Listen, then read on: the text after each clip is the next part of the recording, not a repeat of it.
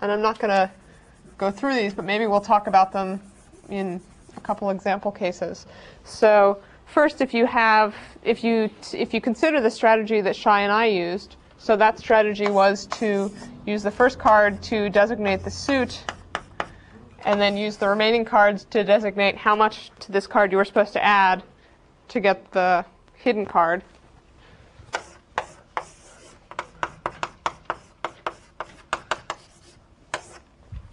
So these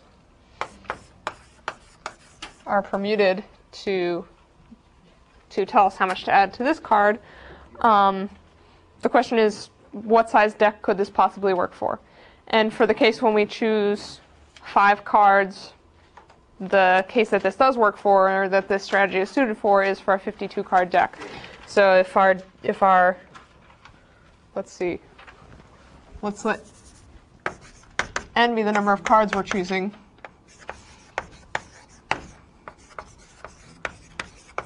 And let d be the size of the deck.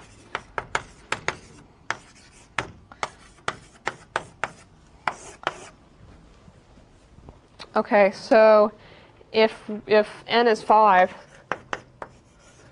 then the number of suits we can have is 4 suits, because we need to apply the pigeonhole principle to allow the pigeonhole principle to work, so that we get 2 cards of the same suit. So we can have 4 suits, and then the remaining 3 cards. So I guess this is in general n minus 2 cards. So the remaining 3 cards can be permuted. There's 3 factorial permutations of that. So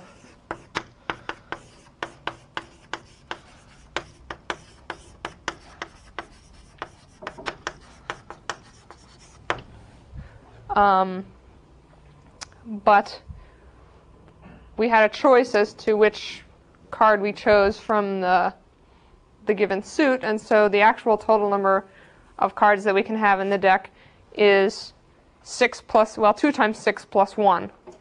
So the total number in the suit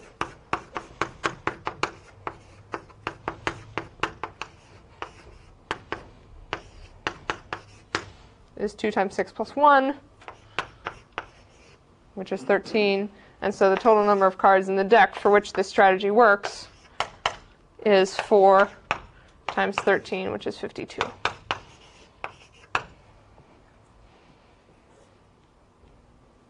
So I guess what the one question is asking you to do is to make a similar argument for supposing you chose, well, n cards. What size deck could you possibly get? Does this make sense so far?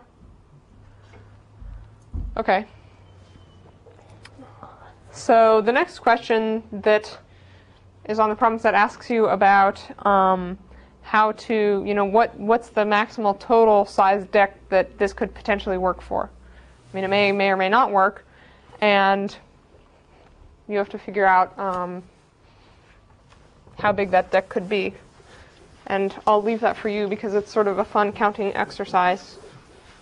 But what I really want to talk about today is, well, if we have some deck size that's not bigger than the upper bound, how is it possible to find a strategy, or how many strategies are there, so on and so forth. So given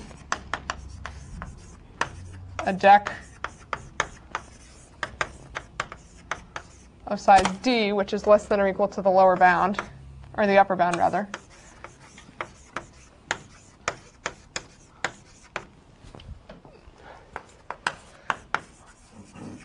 is there a strategy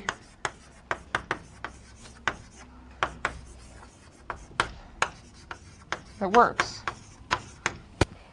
And I guess in theory, you could just ask your computer, check all the strategies. Is that going to be very efficient? How many strategies are there? So,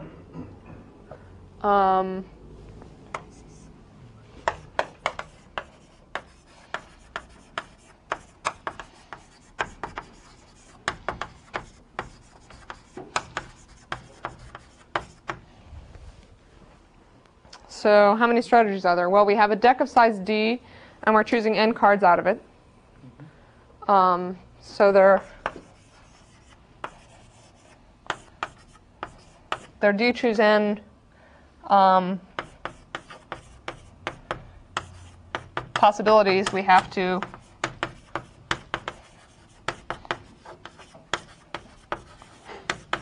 account for. Think of these as n choose d digits, if you will, n choose d possible answers that we have to find. And how many, when we have a particular subset of size n, how many possible things could we choose to show?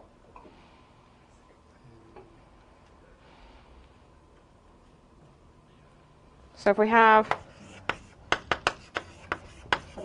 given a subset,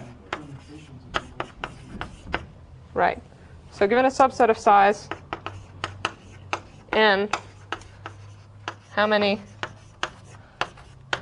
n minus 1 cards can we show?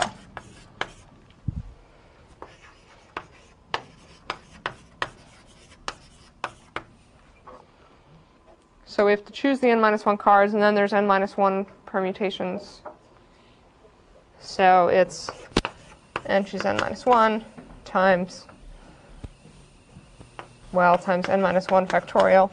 That's the number of permutations of n minus 1 cards. Shai is now hidden in the audience.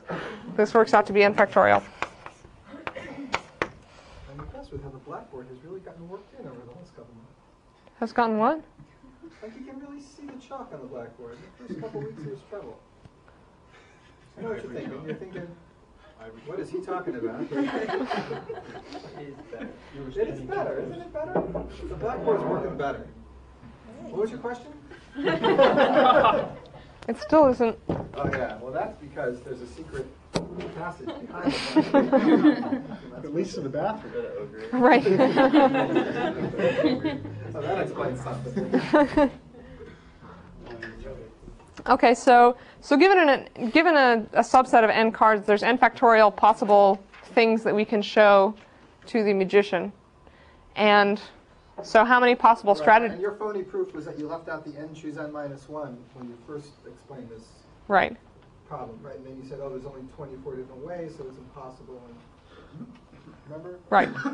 Tara made a phony proof at the beginning that you couldn't do this puzzle because when she gives me the 4 ordered cards, she can only give me 24 pieces of information, and that's not enough to get the other 48 cards that are missing.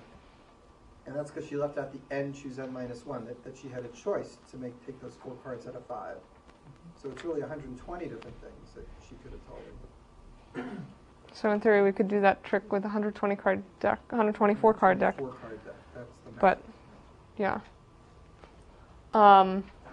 Okay, so if we have these for each possibility, we have n factorial choices. That means that the total number of strategies, and probably a lot of these are going to be awful and just not work.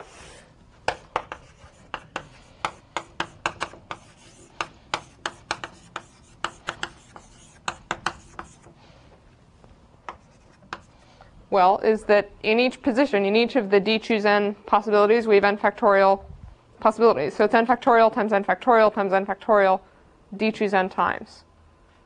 Does that make sense? Does everyone believe me?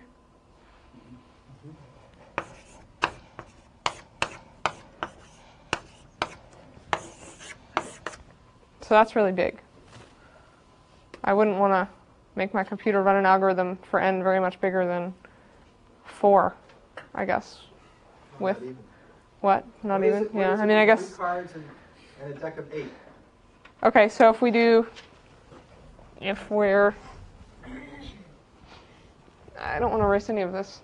Yeah, so If d is equal to 8 cards and we're choosing 3, then n factorial to the 8 choose 3, well, 3 factorial, 6 to the 8 choose 3,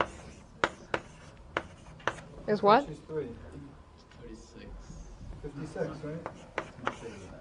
6 to the 56. So 2 to the 56.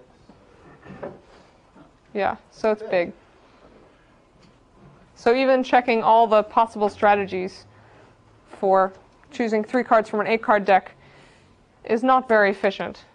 And so in particular, I mean, you really wouldn't want to check all the strategies for choosing 5 cards out of a 124 card deck. I mean, that just seems like not the best way of going about this problem. What is 6 to the 56? Is it? I don't have a calculator. What's 6 to the 56, say, divided by 1 billion? Let's say you could do 1 billion of these in a second. God, all these Palm Pilots. Can we do that? Does anybody have something we can calculate that? 7 to 34th. 7 to the 34th. So take out 1 billion, takes off how many zeros? 9 zeros. So take off 9 zeros, you get... No, I already divided it out. This is already divided by 1 billion? That's divided by 1 billion? Yeah, that's what I got. Oh, no, to the 25th. 10 to the 25th. 25th. Okay, so 10 Okay, to the so- 25th. How many years is 3.7 times 10 to the 25th second? I can do that too. Is it centuries? From seconds to years. Oh, cool. That's 1.2 times 10 to the 18th years. But this is really important. I mean, I want you guys to realize just how ridiculously intractable this problem is. That's if a computer can do 1 billion of these in a second. So, okay, so just wait a couple of years because everybody knows they're getting faster, right? So let's make them 1 billion times faster, and then we get it down to 10 to the 9 years. 10 to the 9th years. 1 billion years. Right. That's practical. That's practical. Could we analyze it in terms of growth rate of speed, like using Moore's law or whatever, and see how long it would take? See how many centuries it would take until computers were fast enough for us to actually... Yeah.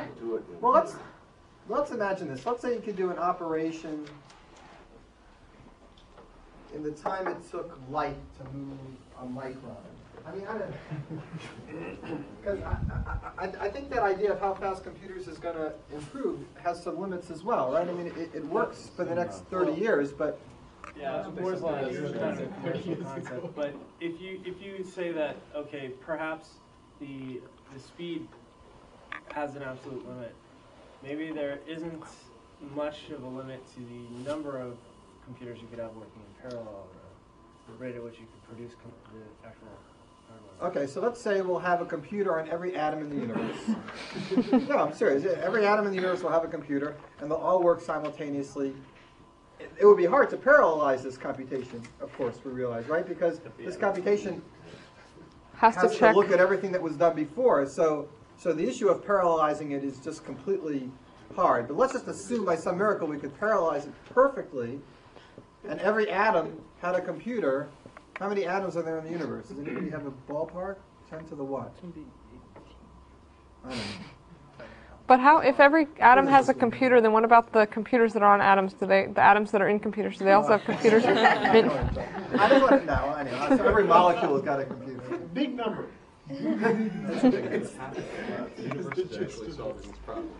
Right. That's what the universe is. Just finding a strategy for 3 cards out of 8.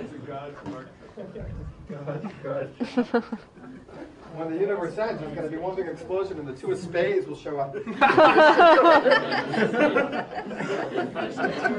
your part, everything else is a detail, right? Okay, so whatever, I don't have anything else to say today. I mean, I'm done.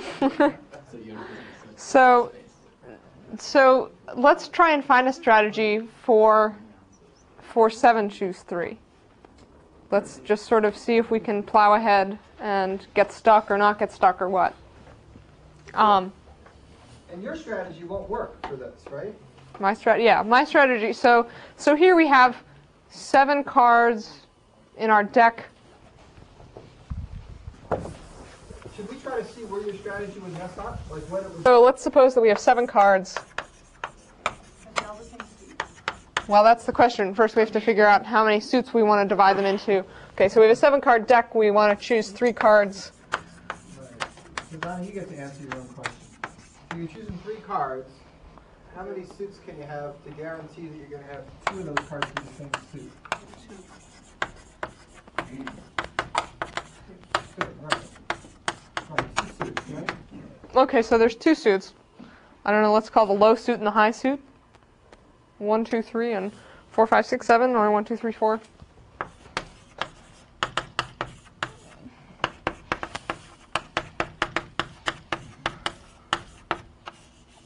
Okay. So now we guarantee that we get 2 cards in the same suit. I guess the problem is, so first we want to put the suit here. We have 1 card hidden. And we have 1 more card that can tell us how high to go.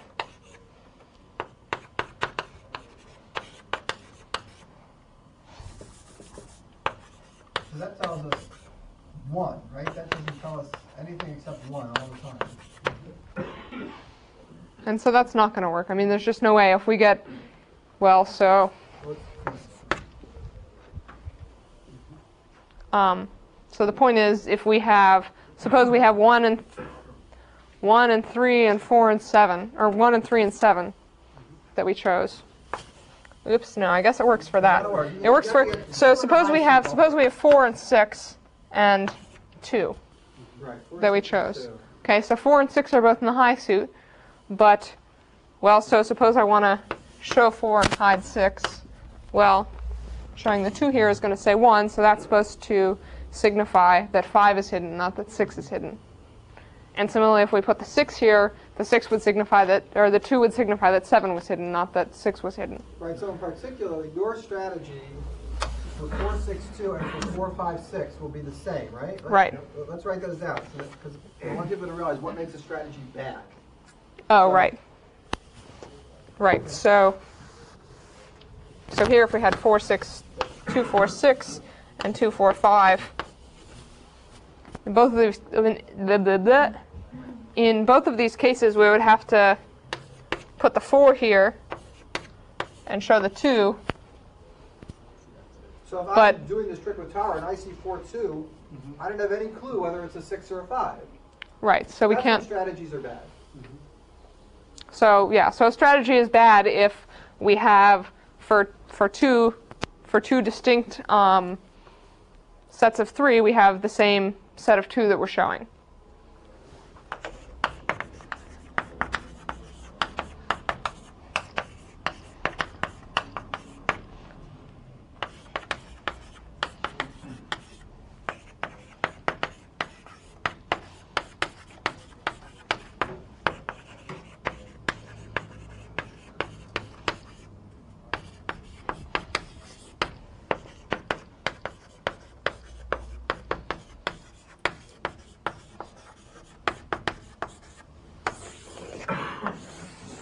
Okay, so strategy is bad if for 2 subsets of n, you generate the same, for 2 distinct subsets of n, you generate the same n minus 1 subset.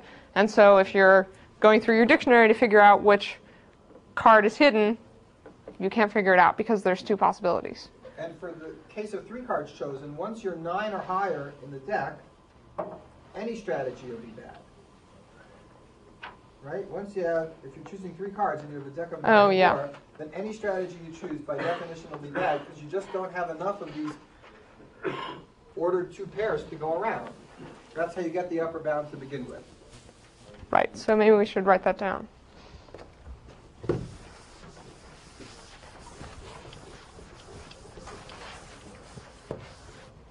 So suppose n is 3.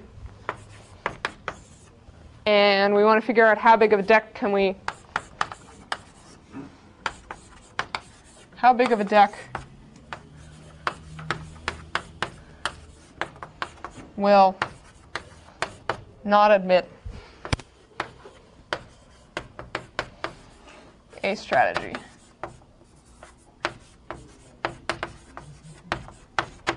So if we have 9 cards, if the deck is size 9, so this is what Shai claims, If we have a deck of size 9, then we can't possibly make any strategy work. So if we have a deck of size 9, there's 9 choose 3 possible 3 subsets. So 9 choose 3 possible things that we could be thrown. What's 9 choose 3?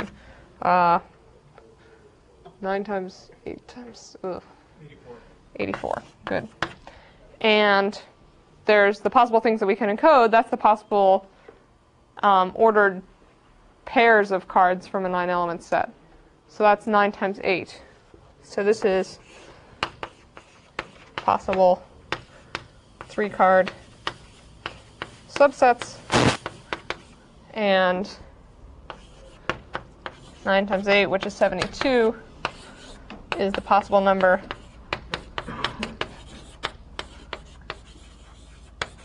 of ordered pairs.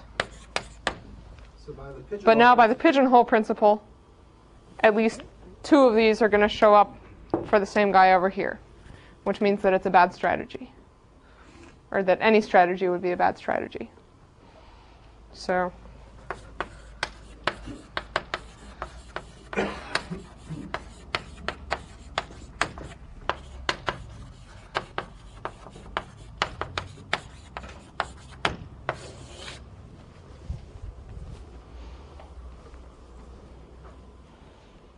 does that make sense?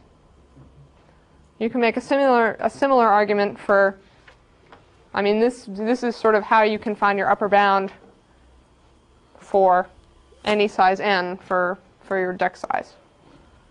So you have to figure out for which size of the deck is the number of n card subsets bigger than the number of n minus 1 ordered subsets. Okay, so 9 is too big. A deck of 9 is too big, but a deck of 7 I claim isn't too big. If we compare 7 choose 3 to 7 times 6, well, 7 choose 3 is bigger than 7 times 6. So, whoops, no, the other way around. 7 times 6 is bigger than 7 choose 3, so 7 cards work. So let's, and we know that our original strategy didn't work for 7 cards, so let's just sort of brute force try and write down a strategy that we think is going to work.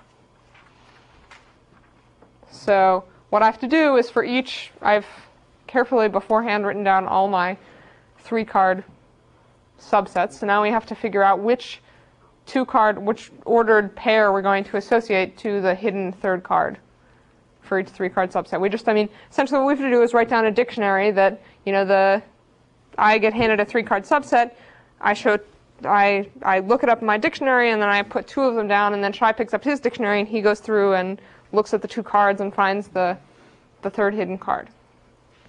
So it's a 1-1 function.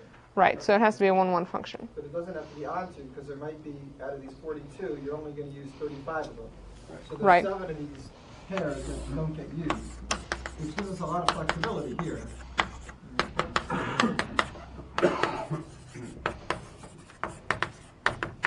It might be onto. Yeah, it might be onto. Not in this case, but with 8 Yeah. it might be Right. onto. Yeah, with 124 choose 5, it's got to be onto. Right. Yeah. And in fact, a strategy is bad whenever it's not 1-1. Right. Whenever there's 2 ways to go backwards, because then I get my ordered collection, and I don't know which way to go back. Right. So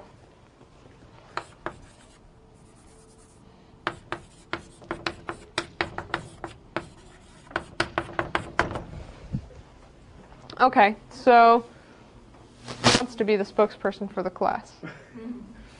What should we use for the strategy for 1, 2, 3? Which card? I did it just like choosing the first thing that comes to mind, 1, 2, Okay. and then looking for a place to put 2, 1 in. Okay. And that didn't. Just following that algorithm. That means that you hide 3 and you show 1 and show 2. 1 and 2.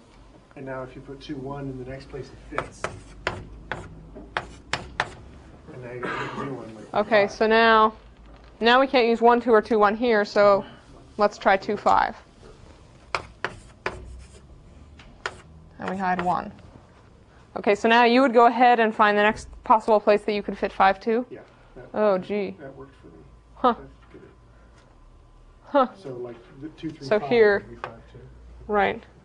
Wow, so Chris's method was to now go up to 2, 3, 5 and put the 5, 2 here because that's the next possible spot that we could fit that we could choose a 5 and a 2 out. So here we'd put 5, 2, and hide the 3.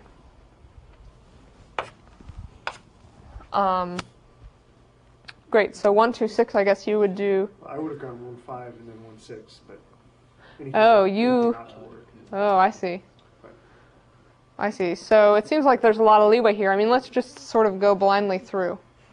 So let's say 2, 6 means 1, 2, 7 means 1. Yeah, just so as many as we can do until we're stuck. Practice if you got the entire row. 8, 5.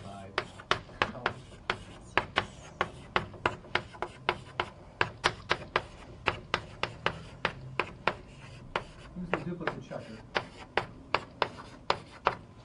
Well, you're definitely not going to get any duplicates there, right? Because you don't need the next.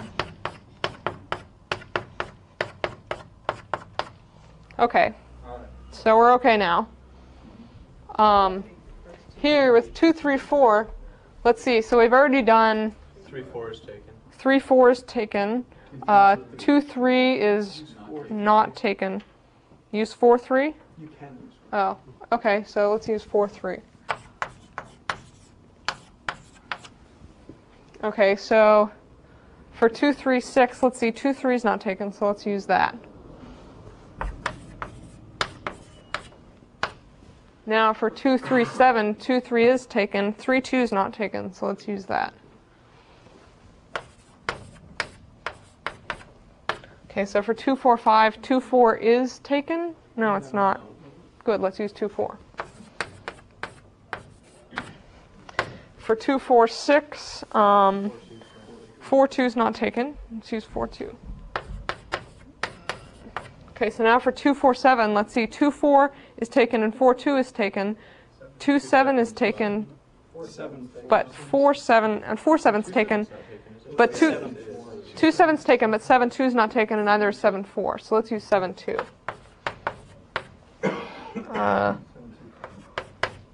Okay, so now for 2, 5, 6, let's see. 2, 5 and 2, 6 are both taken. 5, 6 is taken. 5, 2 is not taken. 5, 2 is taken? Oh, geez. 5, 2 is taken. Okay, so 6, 5 is not taken. Your computer may vary. Okay, so 2, 5, 7. Let's see. 2, 5 is taken. 2, 7 is taken. 5, 7 is taken. 5, 7 is taken. 2, 7, 5 is not taken.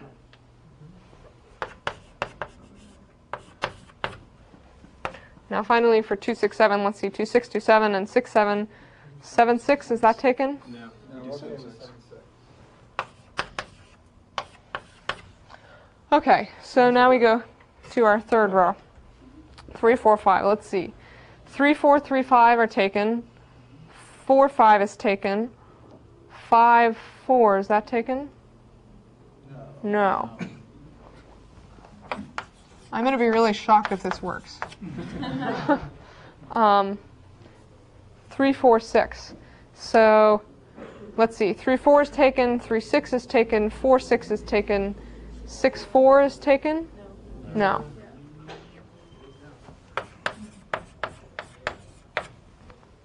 Three, 4, 7. 7, 3. 7, 3 is not taken. 3, 5, 6. 3, 5, and 3, 6 are taken. 5, 6 is taken. 6, 3 is not taken. Good. 3, 5, and 7, let's see. 5, 3 is not taken. 7, 3 is all right. 7, 3 is all right? 7, 3 right, 7, 3 is taken. 5, 3 is okay. No. 5, 3 is not okay?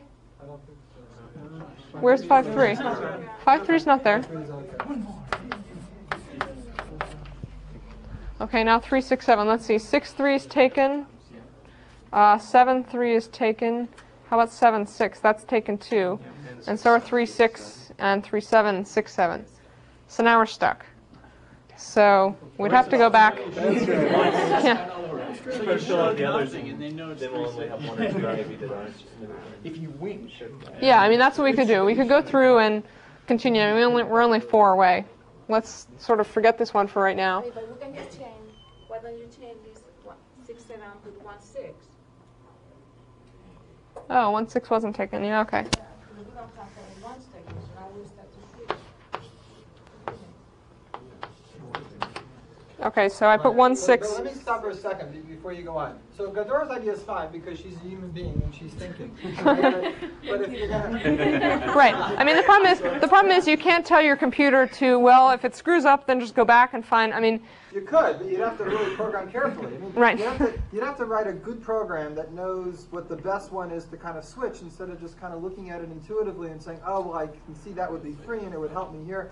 And if you're going to have your computer just go back to the last case and try the next possibility instead of the one and just backtrack, the worst case that happens, let's say none of these strategies work. Let's say we're actually really dead here.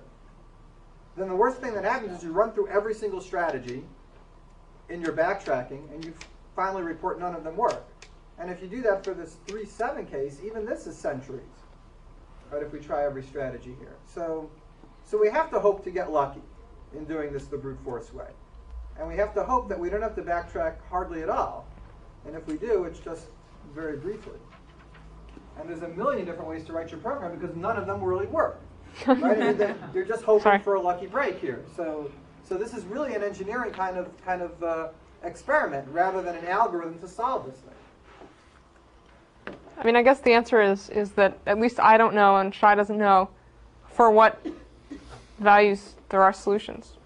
I mean, so this is really some open-ended question. It's hard. Well, maybe it's not hard, but it seems hard to us. With the pairs? Pardon? If you enumerate starting with the pairs, you say, okay, I can have a pair of 1, 2. What does that go to? Mm-hmm. I can have 2, 1. You need to go the other direction. Yeah. Right, to make your dictionary the other direction. That might be easier. Yeah, so Heather's suggesting, why don't you start with the pairs and generate your triples that way? Function anyway. Right. The foreground background doesn't matter. Right. That's a good idea. Exactly. Well, let's try to finish this. Yeah, so let's try and finish this. Okay, so we took away 6, 7, so now we can put 6, 7 here.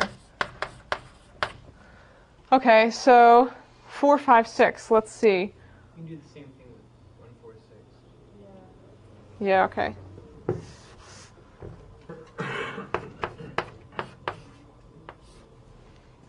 So now I want to put 4, 6 here.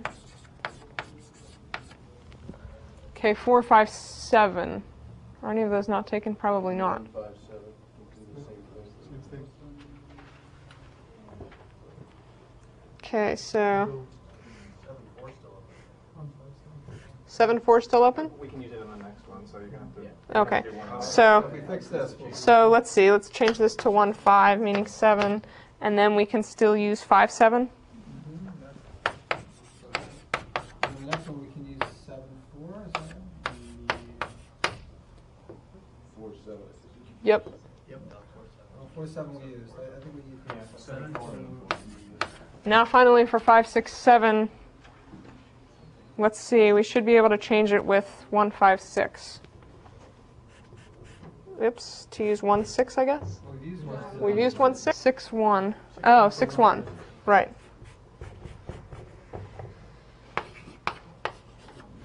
And now we can use 5, 6 here. Okay, so great. There's a strategy for this that works. Yeah, right. Memorize this. And do the trick, right? The question is there, well, my question is, Shai's question is, how often can you find a strategy? Is it possible to find a strategy that works? Is it possible to find a nice way of enumerating a strategy? My question is, how many strategies are there? I mean, what's the probability that we just brute force hit upon a strategy when we just go through? I mean, the total number of strategies is this. How many of them are good? So Right. I guess you could figure that out. I mean, that's harder. When I assigned you to go ahead and run a program that could conceivably run for 40,000 centuries, I don't expect you to run the program and wait.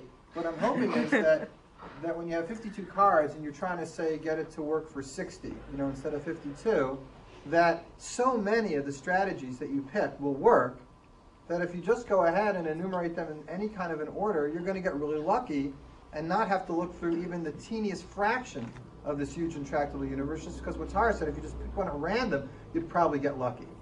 Like, it'd be interesting to just pick a strategy completely at random and do it a million times and calculate what's the chance of you getting one, and probably the chance of you getting one is pretty good. So just pick one at random and try it, which is basically what I want you to try to do. So hopefully we can get some answers and see how high we can go. So you want to talk about Sham's wife's? Yeah, What's your so wife's name, Sham? We have to give her some credit. Rajni.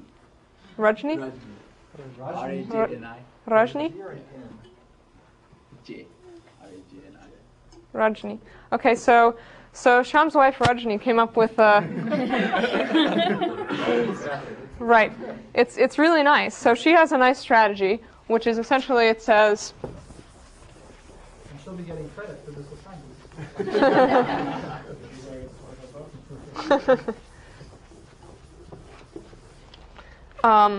So her strategy is for each, if you're given this set of 3 that you want to code, that you want to encode, first write down all the permutations in reverse lexicographic order. So that means, well, fortunately I have letters. That means, okay, first we write down CBA, then CAB, then, let's see, BCA, BAC, then ACB, ABC. So this is sort of the reverse dictionary order. So lexicographic is a multisyllabic version of alphabetical.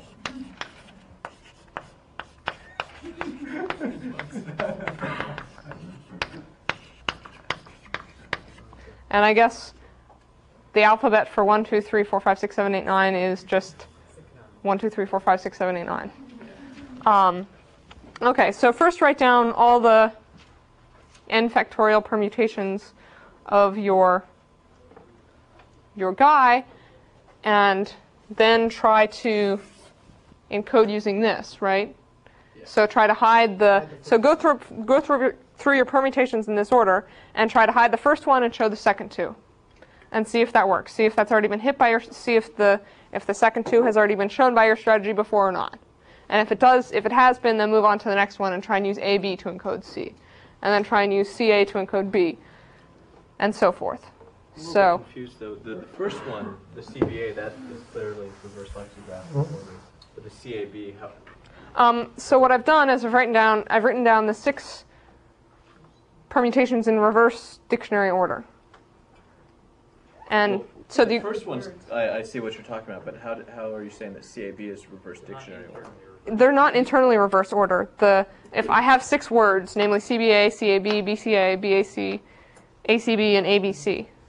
And in the dictionary, they would occur in the order ABC, ACB, BAC, BCA, CAB, CBA. Okay. And so then I turn that upside down. Not the letters within right. the words. Okay. Yeah. So Kabaz first. Kabaz first. So Rajni, is that right? Rajni, yeah. So the Rajni conjecture is that if you do this, you always get one that works before you get to the end of your list of 6. In other words, you never have to backtrack with this idea. And maybe we should do it on this list of 7 to see how it comes up with. But Shama's tried her suggestion, and so far you've never had to backtrack, right? If there was one, you found it. Is that true? Yeah. And I've gone up to the deck of 27, choose 4, which is the highest for 4 cards. For 4 cards, and it's worked up to then. Right. So this found a strategy without backtracking for the maximum you could hope for choosing 4 cards. And now. So now the question is, what happens for 5 cards? Can we go with 5? I mean, or with 6 or with n? Right. Like, what if we could prove that her way of generating always got a strategy that worked without backtracking? If we could prove that, then it would be a real algorithm. It wouldn't just be lucky. It would be a constructive kind of an algorithm. And we know that you could always get the maximum value, or upper bound. And this problem would be solved, and nobody would ever look at it again. But I think that's really kind of a lot to hope for to prove that. I think we're just kind of lucky so far. And it'd be neat to see why it's really working. But nobody knows. So look at it. Try to see why it's working. So let's do her method and see that we don't get a backtrack. I hope. So we would be coding the first letter of the tree each time. Yeah. This one means A, B, encoding C. This one means CA encoding B. This one means AC encoding B. This means CB encoding A. And BC encoding A. Why is it in reverse alphabetical order? Why not alphabetical order? So the reason Sham's wife, the reason Rajni, I think, chose reverse lexicographic order is that this... conjecture because we can't ask her. Right, I mean, she's not here. Well, if this distance learning were working, maybe we could dial her up and ask her. I mean, it's a hologram. Right. The idea is that here in this first column, we really want to use a lot of the ones. I mean, earlier when well, of course, in the strategy I just erased, we had to backtrack, and we tried to use a lot of the things that had 1, like we would use a 1, we wanted ones to occur a lot here because there's no ones over here. And so we want to use up the pairs that have ones in the first column. And so this sort of maximizes that. This uses the ABs and the A's a lot first. And so, you know, using the reverse lexicographic order has something to do with the fact that we've written down our numbers here in lexicographic order. But I mean, if you do it the opposite way, you use up all the C's first. Right, but there's a lot more C's over here. Well, there's a lot more 5, 6, 7s over here, and a lot more 1s over here. So really, we'd like to use the fact that there's 1s over here, rather than just sort of go blindly along. Well, I'm saying just do it alphabetical order. Just flip it. Sure, you could do that and then start at the end, and that would work just as well. Okay. If both of them are in lexicographic order, what we found was we have a most inefficient strategy.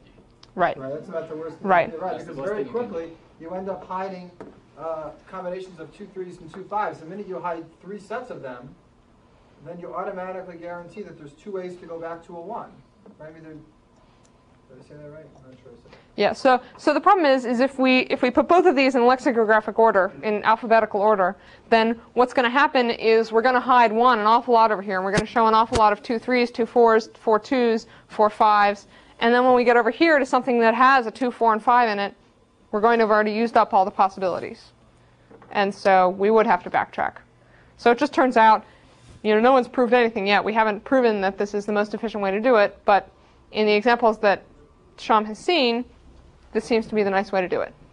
So it works for all 3-card hands and 4-card hands, all the way to Wow.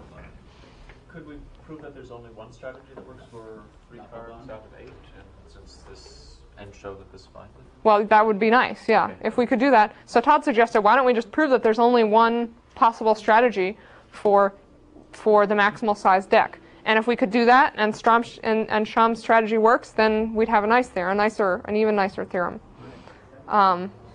Yeah, but I don't think we're any closer to proving that than we are in proving anything. Get right on that. Oh, I ran out of paper. The margin is too small to contend. Okay, so if we start with 1, 2, 3, the first thing is going to be CBA. Well, and that works because we haven't run out of anything yet. So we encode 2, 1 encodes 3. Does everyone see how I got that? So now I come to 4, 2, 1, and I want 4, 2, 1 is the first thing, but I've already used 2, 1. So I next come to 4, 1, 2. So I use 1, 2 to encode 4. So you should realize it's not that you get it on the very first shot. Sometimes you have to go to the second, the third. Sometimes you'll even go down to the 6th one before you succeed.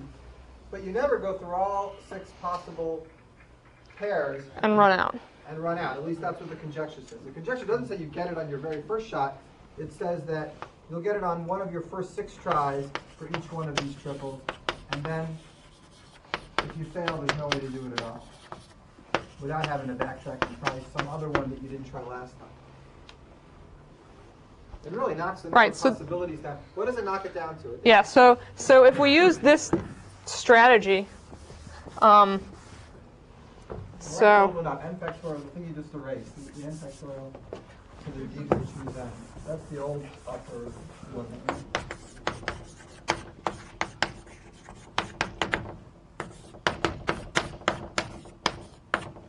okay, so that's the total number of strategies, N factorial to the D choose N.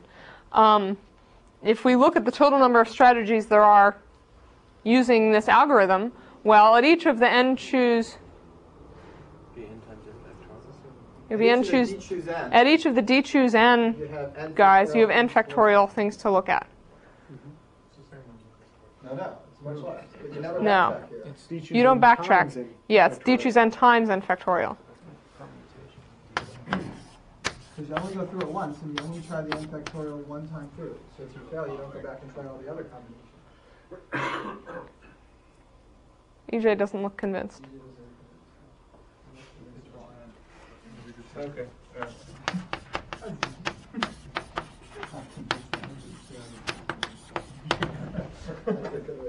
So is anyone else not convinced? He's not convinced. So what number would this give us for the one that we computed earlier with the total It strategies? would be we had, 6 like- times 56 rather than 6 to the 56th. Yeah. Right. So what number would this give us? Anyone with a calculator so we could just compare it? Way small. You have a hard time even from coming up with a fraction of what that that's like Carl Sagan. As many stars as there are in the Let's even say Yeah. 2,000. Let's say it's 10,000. right. 6 times 56, 300 plus 36. But you should realize that that gets us out of the crazy universe into something reasonable for this space of 3 and a deck of 7. But you very quickly go back into the twilight zone the minute n gets up to. Right. I mean, the minute n gets up to 5 or 6. I mean, the point is we still have an n factorial there, right? I mean, checking all these strategies is still not the smartest way to go, because n factorial, we know that's n to the n, and this is d choose n times n factorial, and so this still is not going to be, checking all these slick strategies is still not going to be an efficient way to solve this problem. It may be the best way that we know of right now, but it's not efficient. So. But it's just 200 million. It's the work of mere moments. Right.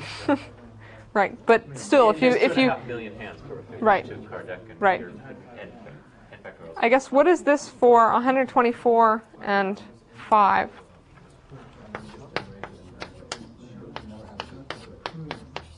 What's 124 choose 5 times 5 factorial?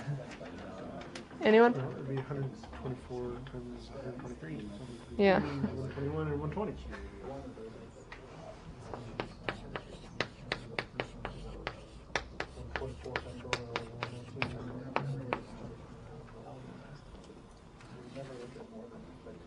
Anyone have a computer or a calculator rather? What do you want to know? 124 times 123 times 122 times 121.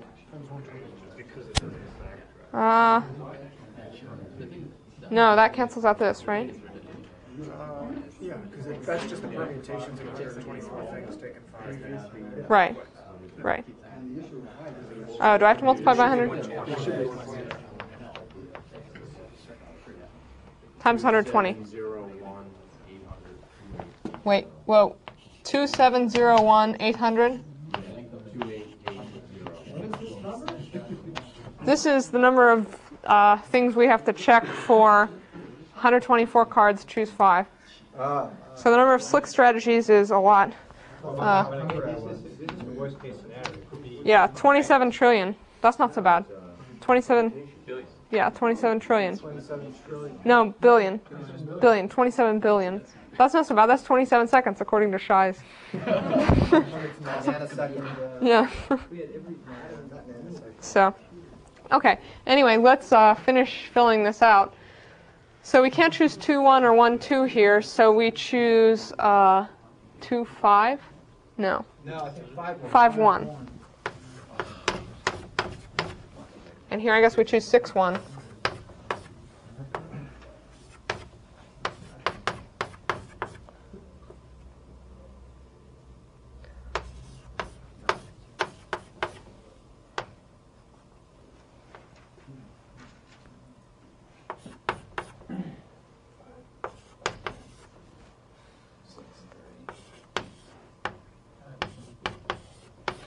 Wouldn't it be 1, 3 following 3, 1? Oops. Oh, yeah, I forgot the 1, 3. We can why don't you get enough to do it? Right. So, in any event, you could do this. I mean, you could sit here and do this if you were not as tired as I am, maybe. Yeah. Are there any questions about how the strategy works? Or how, I mean, what the strategy is? Yeah, why does it? I mean, why does it work? If you can answer why it works, then great, you know, you can prove our conjecture maybe. Anybody else offered a strategy? That's the only strategy. Does anyone else have a strategy? Chris Yeah, the offered a strategy at the beginning. Oh, yeah. Strategy worked. Does your strategy backtrack? Not in the ways that I've tried it so far. Okay, so- so I haven't tried it as extensively as Sean. So your strategy was actually not to go in reverse order. You actually go in forward order. And anytime you get one, you look for a place where the flip can be used. To generalize my algorithm, it would be to list all of the ordered pairs and drop the ordered pairs in the first place they fit. Right. That's what you were thinking. And that's more or less what Heather was thinking, yeah. Right. Yeah. Things if we have more ordered Yeah, pairs. list the ordered pairs and put Right. them in the first place where they belong. Right. And then if it's already filled, go to the next possible place. Right. Yeah. And if that never gets up to a situation where you can't put one in and you have to pick them all up and start again, then you get the same result as Sean. Right. You'll always find Right. So That seems like a good strategy too. So our second strategy is look at all the ordered pairs. Hey, does it come up with the same thing? I don't know, I was just going to write that down and figure it out. What if they're the same? Once again,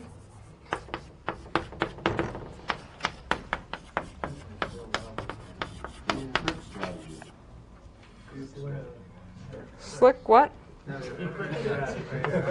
Slick strategy 2 is to list all order pairs.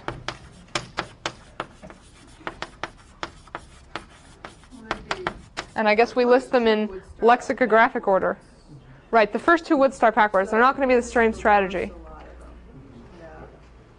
Oh, well, so here's something else. So if it actually does work, if you don't get a backtrack, then we know there's not a unique strategy. Right, So one way or the other, you win. That's the best kind of math, right? You can conjectures. right, right. Yeah, so they're definitely not going to be the same strategies because these strategies, I guess we list all the ordered pairs in lexicographic order, right? We list 1, 2, Right. 2, 1, 1, 3, 3, 1. it'll be 1, 2, 1, 3, 1, 1, 5. What? Oh, you list them that way. You don't even do this 1, 2, 1, 3. No, but Oh, yeah.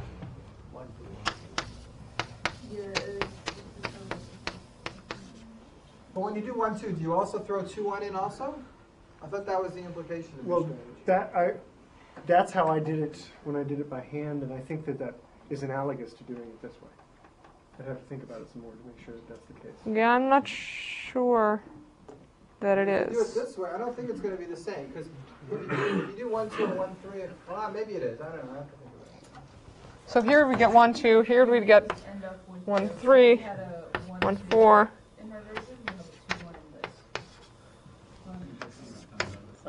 We still get to stick a 1, 7 in anyway. What? Oh. So we can stick a 1, 7 in. Even in a case where there's 8, even when it's exactly enough information? I'm not sure. Yeah, I don't know. This doesn't... It's already generating different answers. Yeah, I mean, this is very different from Sham's. So... The way I'm doing it, Mhm. it's just switch the 2 digits. Oh, okay. That's what I'm getting. So, but maybe that gives us 2 different strategies. In fact, if you have a strategy, then you can reverse all your pairs and you'll still have another strategy, right? Yeah, right. Oh, okay. So fine. there's at least 2 strategies. At least 2, right. Yeah, But, all right, so we want to So- call those in the same equivalency. right. Exactly. So yeah, if we have an equivalence relation, an equivalence relation in this case would be flip all pairs. Right. The minute you have 2 things that you start feeling are the same, then you just want Oh. to think of them as unique. So you call them all in the same equivalency class. In fact, so if you have a strategy for n cards out of a d card deck, then you're going to have another equivalence relation, namely use the same permutation to permute your strategy all the way along, and that's going to give you a new strategy. And so we have an equivalence class. Again, we have an equivalence relation where 2 strategies are equivalent if you can use the same permutation to permute all the answers, all the dictionary entries, or whatever you want to call them. So, you look confused. Should I say that again? So, so one thing we've just noticed is that switching all pairs gives a new strategy.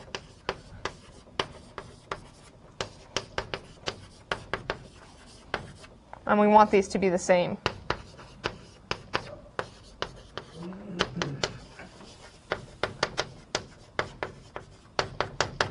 So the size of the equivalency class is going to be n minus 1 factorial? Yeah, that's right. So in general, if we have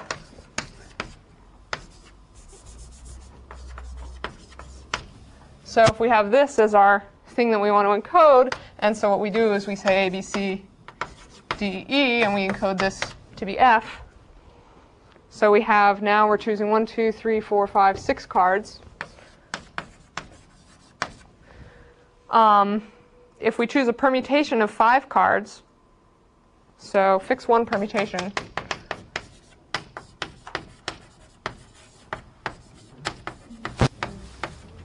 then if we apply that permutation, so if, say our permutation is switch the first 2, then if we switch the first 2 of each of our 5-card entries in our dictionary, then that's going to be a different strategy. It's going to be, somehow we want to call that equivalent to the first one. And so applying this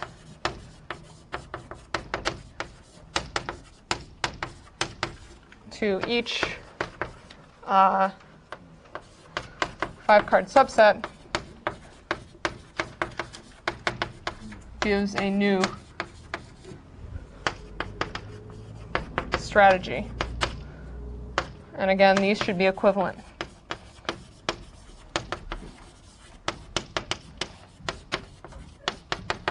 So in what case are you working here? What size deck? And So any size deck, choose 6 cards. any size choose 6? Yeah. In general, it will be if we choose n cards, fix a permutation of n minus 1 cards, blah, blah, blah, blah, blah. This will give a new permutation of each, or this will give a new strategy, and we should call these equivalent. So in this case, we'll get equivalence classes of strategies. The equivalence classes will be the n minus 1 factorial permutations applied to some given strategy. We can probably, well, we'd have to somehow choose one of them to be the least, but we don't even want to think about that. Okay.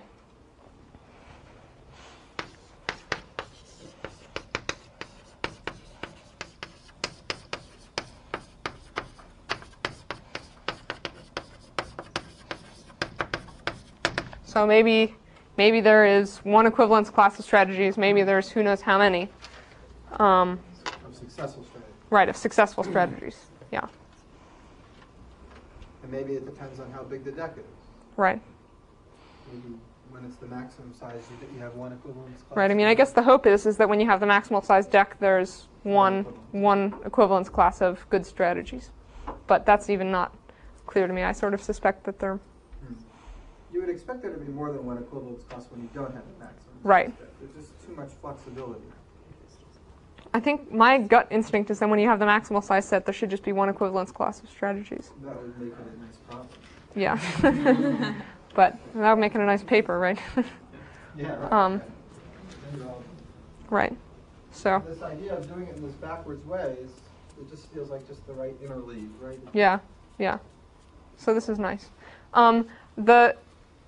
The moral of today's recitation, I guess, is that this is hard. I mean, this is sort of unknown. Like, we don't know what the answer is. And so, this is what math is sort of about. This is what research in any field is sort of about. You have some question, you don't know the answer, and you just plug away, and you program your computer to test a few cases, and you say, oh, look, this strategy seems to work. Now let's prove it. And, of course, then you have no idea how you're supposed to prove it. But that's the moral of the story. It makes it more fun. So, are there any questions? Any answers? I guess we can stop